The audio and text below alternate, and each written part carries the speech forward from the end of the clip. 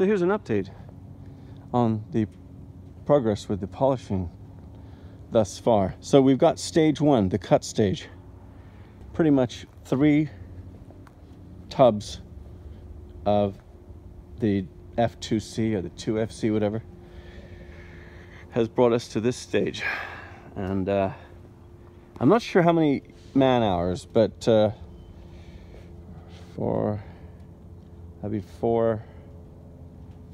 so far I think it's like 10 days to get it to this far every day.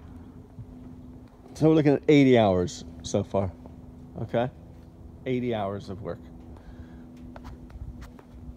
So when they tell you that it's going to be 120 hours of hard physical labor to buff out an Airstream, they're not kidding.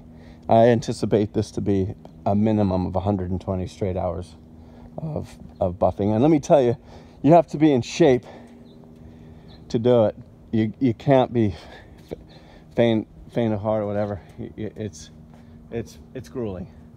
And I'm telling you, the best advice I have at this stage would be to make sure you've got the right equipment. And for me, the Buff Pro is great for the straight edges, and get a really nice high-end orbital sander / buffer for cutting the edging, which will be this kind of work, okay? Which I still have to do, obviously. But you can and will get it to the mirror-like shine that you so desire a lot easier if you have the appropriate gear. And so Buff Pro had an $800 kit, which was cool.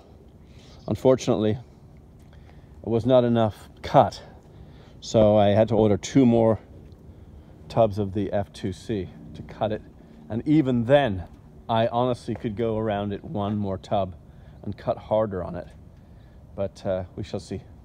All right, so that's the update on the polishing of the Airstream.